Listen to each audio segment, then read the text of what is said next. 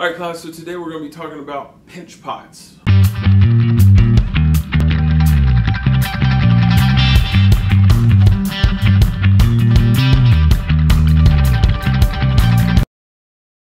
Alright, so what do you guys need to know about clay in general? Alright, so let's start off with some basics. Number one is we have clay right here, big old honking log of it. Notice how I've got it wrapped in plastic. You need to keep it wrapped in plastic, otherwise air gets to the clay and dries it out. Air is the enemy of clay. That's number one. Second thing that we need to go over is humidity. So, what is the humidity in the air? The humidity in the air is the water droplets, the moisture in the air. That changes how we use and work with the clay. Now, because my classroom, we have no windows, so the humidity is it's set by the AC unit. Now, without getting extremely technical. The big thing I want everybody, all of my classes, how much humidity is in the air. So check the Weather Channel app. Go down, look at your Doppler radar. Below that, somewhere where it says the stats on what the air quality is, it'll also tell you the humidity. Now, the humidity that when I'm filming this is about 70% because it's raining outside. Anytime that you're going to have rain in the forecast, it's going to rain. That's going to provide you with a little more time to work because you don't have to worry about it drying out as fast, which is really nice. Unless it's due, and then you're screwed. So FYI, clay out of my bag here. Now, a couple tools. Number one, your wire tool. Now your wire tool, I'm going to cut myself off a little log. And make sure you're wrapping the clay back up if you're not using it. All right, let's just set that down there. All right, students, you guys need to know how the changes happen to the clay. So what changes are going on during this clay process? So as I'm sitting it out, I want you to guys record in your sketchbook, notepad right here. So I want you guys to record just basic characteristics of the clay. Is the clay sticky? Is it cold? Is it squishy or not squishy? How squishy is it? These are little characteristics that you need to know about clay because that changes day to day in how the clay works. If there's a little more tack to the clay, it could be that there's actually too much moisture. The clay shouldn't really be sticky, but it can be depending on what's in there. Sometimes if like if I'm making a special batch, I'll make a special batch of clay where I'll have newspaper or toilet paper, because toilet paper actually works really well in there, and I'll make a batch of paper clay. And the clay will become sticky the first couple days in process because the clay and the paper have to homogenize and make one harmonious bond. Otherwise, it's this goopy mess that just sticks to everything. So, write down some characteristics of the clay. How is this clay? So this is your day one clay. You're working on this today. You're not working on it any other day. This is all day one clay. I want you to record again that stickiness. Is it cold? Is it hot? Is it squishy? How squishy is it? How firm would you say that this is? Because that plays into if you can squish without much pressure and get a decent change in the clay, it's good fresh clay. But if you got to press on it really hard, the clay's more dried out and you got less time to work with it. But right now, as I'm holding this stuff's drying out, so I'm getting less time to work with it. Grab yourself a glob of clay. We're going to roll it up into a ball. I could use these, but just for process. Now, basic pinch pot. Roll up into a ball of clay. Now for the basic pinch pot, we're going to take that ball of clay and we're going to take our thumb and you're going to press your thumb into the clay. So sit on the thumb like this. From here, you're going to pinch and twist. So we're going to pinch, twist, pinch, twist, pinch, twist, and you just continue to roll that around your hand. And as you're rolling it around your hand, it starts to rise up. rise up. And you then have a simple bowl in your hand. Now, big thing that I want you guys to take reference of, and we're going to do this a few times because I want you guys to understand what's going on with the clay. I'm going to take my wire, I'm going to cut it right down the middle, separate, and look at it.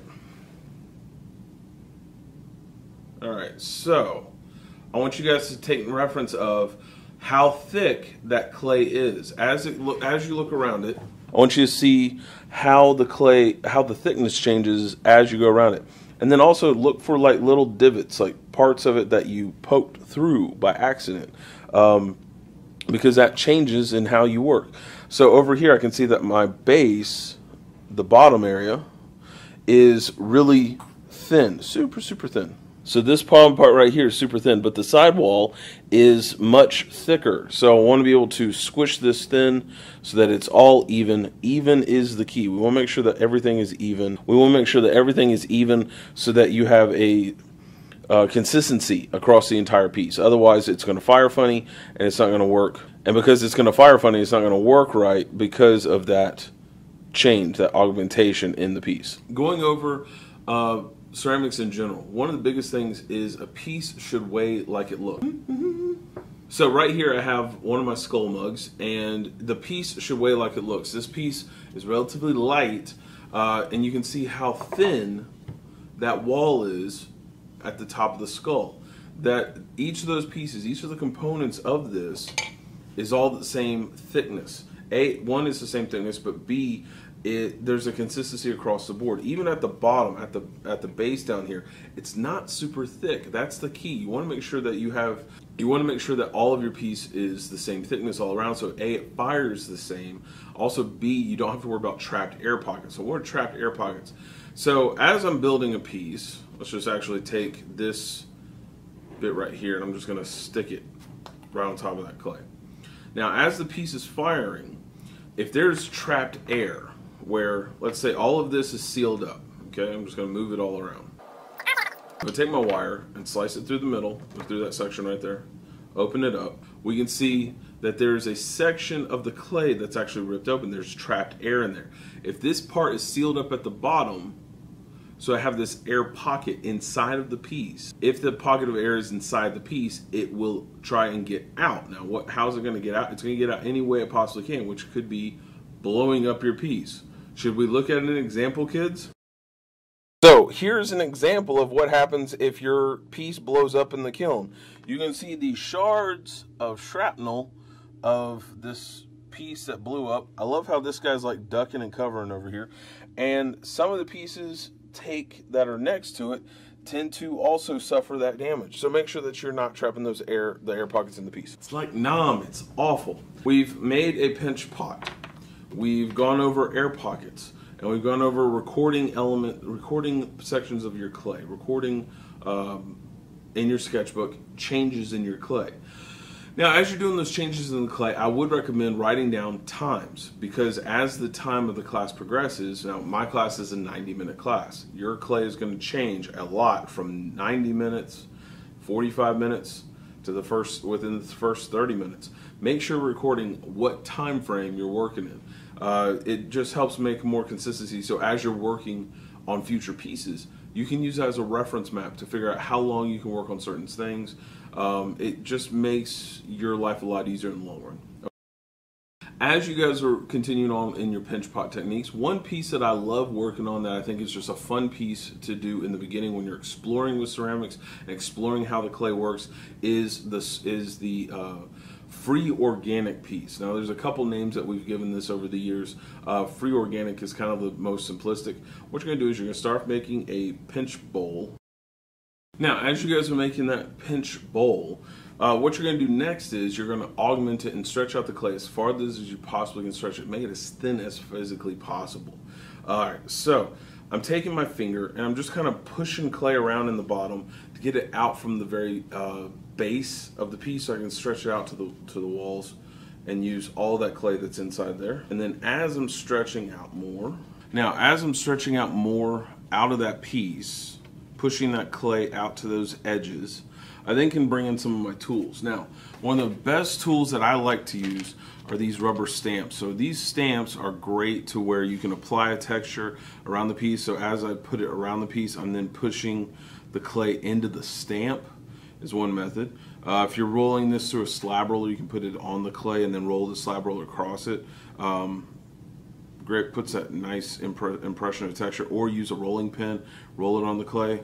So as we pull it off, we can see that nice texture inside the piece. Cool addition to the exterior, just gives it something fresh, something different. You can then use carving tools like this metal wire piece, where you can actually pull clay out to carve it up or to manipulate the clay however you want to move it. Or using the other wooden tools, such as a multi-tool. This one, I mean, all these wooden tools really do whatever you want them to do.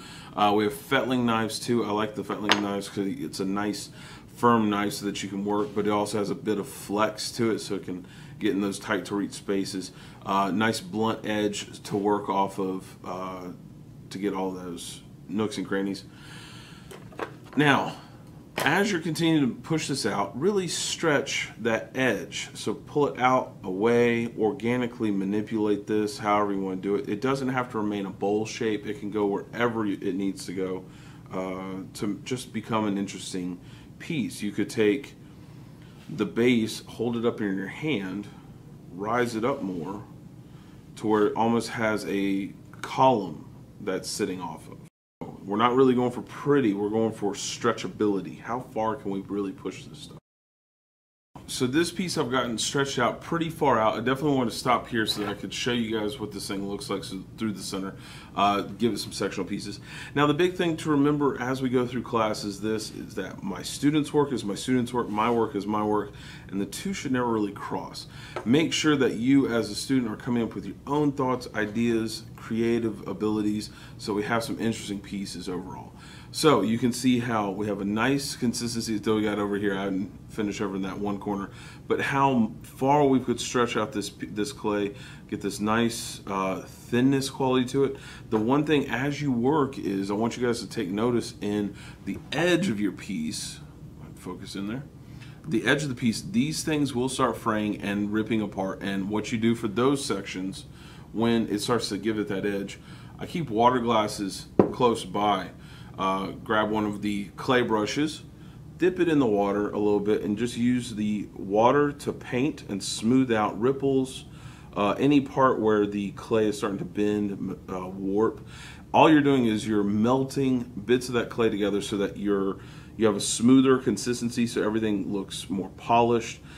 It's just a quick, simple technique. You definitely want to do this as you're working throughout the piece so that as you're working, you don't have a lot of chasing to do later on where you're having to clean things up. So now we can see how, see that nice smooth edge, just painted some water on there, so now I have that smooth edge. You see back here where you have the ripples again. Grab my brush, paint on, let the water melt into the clay a little bit, smooth things out, and then you have a nice smooth edge to work with and glaze, and everything looks nice, pretty, and it makes it a whole lot easier to work with. So as you're going, make sure that you guys are chasing the edges, making the clay as thin as you possibly can make it. Really press the envelope on that. And as always, make sure that you're cleaning up your messes afterwards. Make sure all the tools go in the correct locations. Stamps back to stamp location, tools back to tool location. Extra clay, we have a recycling program at my school, and we recycle all of our clay so that they go from here into a bucket that is then pressed down to recycle again. We have a pug mill that we run the clay through so that nothing is ever wasted. All this clay will be used for future projects. And as always, class, I'll see you guys next class. Later, guys. Okay. So, first thing that all my students need to know, I keep referring to my class and to my students and back and forth, it's back, it's complicated. First thing that my students need to know, I will get this right eventually, I will. Hey class, I hope that you liked that last video. Please don't forget to like and subscribe down there at the bottom. Now, I'm going to get back to doing my thing, which is working on my own stuff. So don't forget to follow me on the web. I got a bunch of places you can find me, such as Pinterest, or no, we're not doing Tumblr. Facebook, Instagram, Twitter, GroupMe, that's a new one for me, and Steam, and my personal favorite, YouTube. Check me out, like and subscribe. See you guys later. Next class.